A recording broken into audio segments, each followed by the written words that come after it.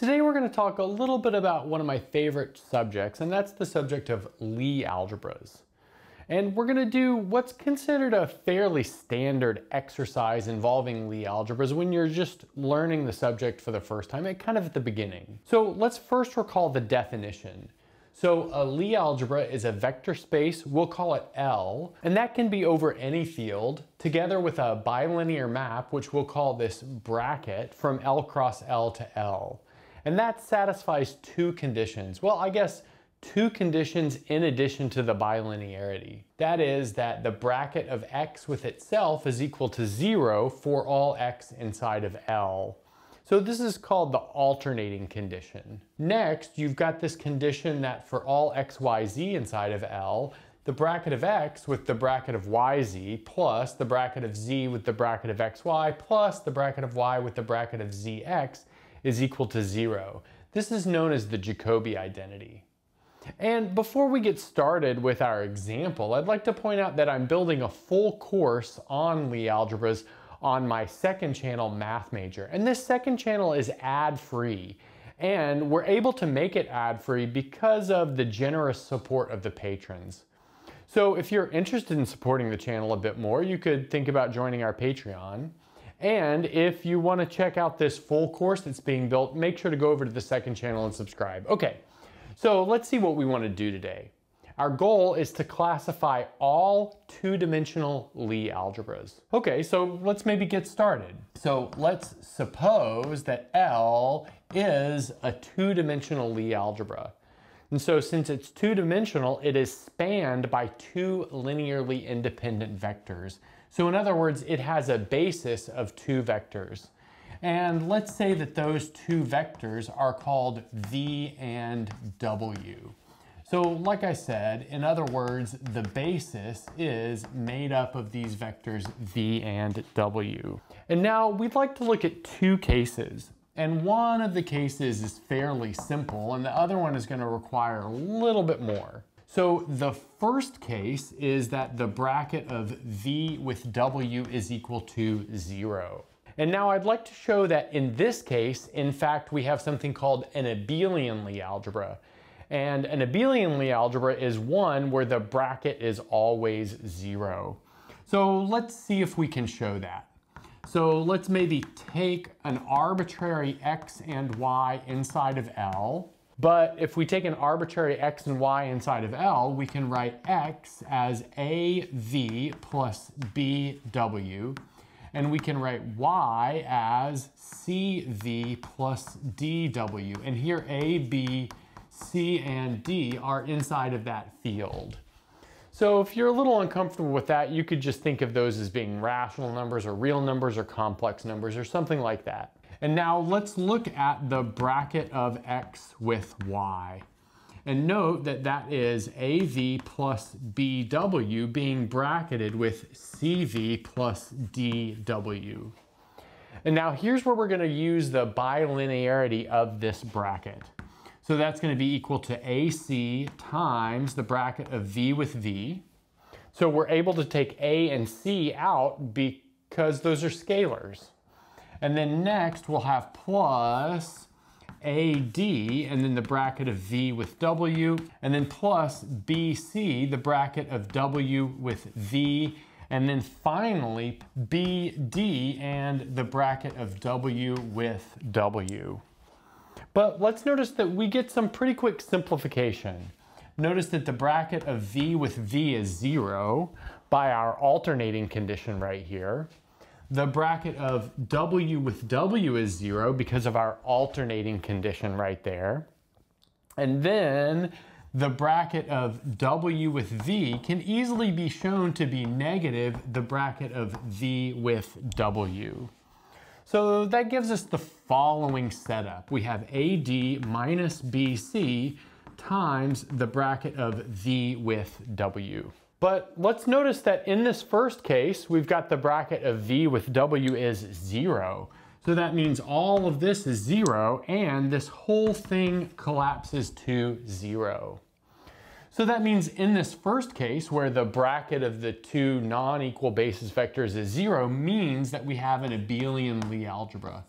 In other words, for all x and y inside of L, we have the bracket of x with y is equal to 0. So like I said, L is abelian. Okay, so now that we've covered that case, let's cover the other case where the bracket of VW is not 0. Okay, so now moving on to the second case where the bracket of V and W is non-zero. Now we're going to start with a similar first step. So let's take x to be AV plus BW, and we'll take y to be CV plus DW. Again, where A, B, C, and D are inside of that field.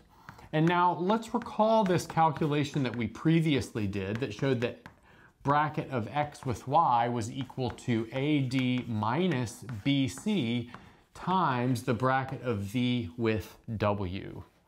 But now, since x and y were arbitrary, what does that really tell us? Well, that tells us for all x and y inside of L, we have the bracket of x with y is equal to some number. So I'll just put that number as this like box right here. So it's some number times the bracket of V with W, where V and W are those basis vectors. So the bracket of the basis vector seems to play an important role here. So now where are we going to go from here?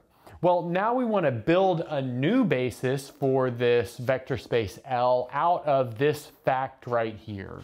So let's do that. So let's maybe set, I'll call it capital X equal to the bracket of V with W. And then after that, let's take any Z inside of L such that the bracket of capital X with Z is not 0. So that's going to be possible because we have a non-abelian Lie algebra here. Okay, so next, that means that the bracket of capital X with Z is equal to alpha times capital X, because anything of this form is a multiple of VW, but VW is capital X. And then by our choice right here, this is for some alpha not equal to 0. But now let's do a little bit of scaling here. So let's set capital Y equal to 1 over alpha times Z, and notice that that gives us the bracket of X with capital Y equal to capital X. And that's just because we've scaled this alpha out of here. Okay, nice. So next up, what we want to do is show that this capital X and this capital Y form a new basis for our two-dimensional non-abelian Lie algebra. So what have we done so far? Well, from our original basis VW, we set capital X being equal to the bracket of those two vectors. And then we argued that we could choose a y inside of the Lie algebra so that the bracket of x with y was capital X. And now we're going to show that this set containing x and y is a basis for L. So it's like an alternative to the original basis that we started with. Okay, so how can we do that? Well, we're going to do that using the definition of a basis. So it needs to span and be linearly independent. But we'll start with linear independence. So let's suppose we have maybe some numbers which I'll call A and B inside of the field such that AX plus BY is equal to 0. Okay, but now let's notice that that means that the bracket of x with 0 is 0. Well, that's pretty clear because if you bracket any vector with the 0 vector, you get 0. We haven't shown that, but that's pretty easy to show. And then that's equal to the bracket of x with ax plus by, because we've just replaced this 0 with ax plus by. But now by bilinearity, that's equal to a, the bracket of x with itself, plus b times the bracket of x with y. But now by the alternating property, the bracket of x with itself is 0. And then by our previous construction, the bracket of x with y is equal to x. So that means this collapses to b times the vector x. So now let's look at what we have. We have the 0 vector is equal to the scalar multiple of b with the vector x. But x is a non-zero vector, meaning that that scalar has to be equal to 0. Okay, but now we can plug this b equals 0 up here, and notice that that will tell us that a times x is also equal to 0, which means that a is equal to 0. But let's recall what it takes to prove vectors are linearly independent. You want to start with a would-be linear dependence relation and show that the only way to put these vectors together to get 0 is where the two coefficients are 0, or really the n coefficients are 0 if you've got a larger dimensional space. And that's exactly what we've done.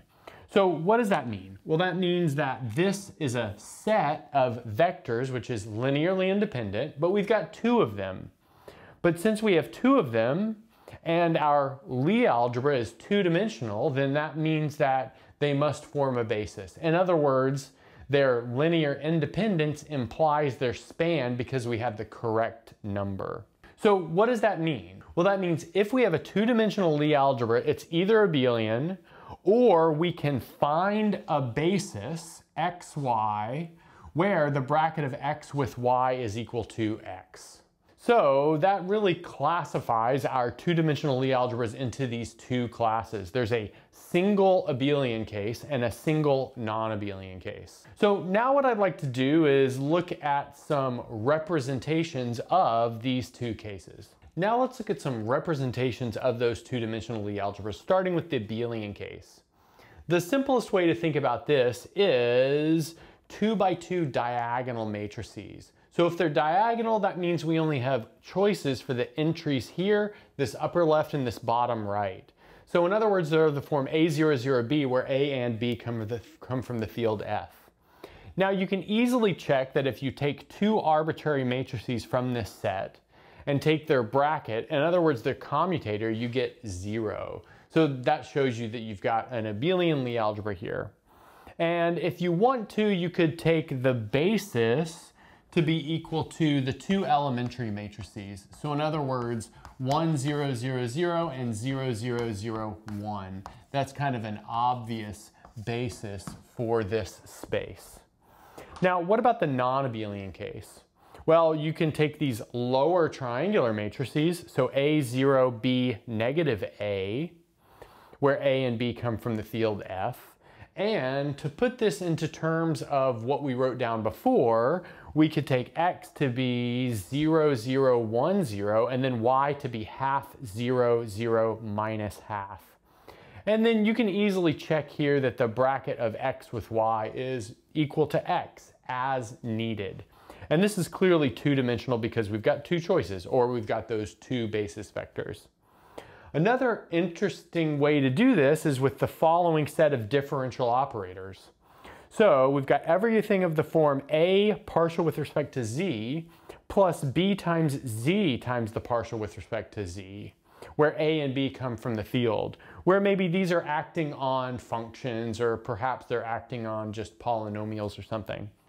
So I'll let you check that this forms the same sort of setup as the thing that's above. And before I leave you, let's recall that I've got this full course that's being built on the second channel math major if you'd like to check out more about Lie algebras.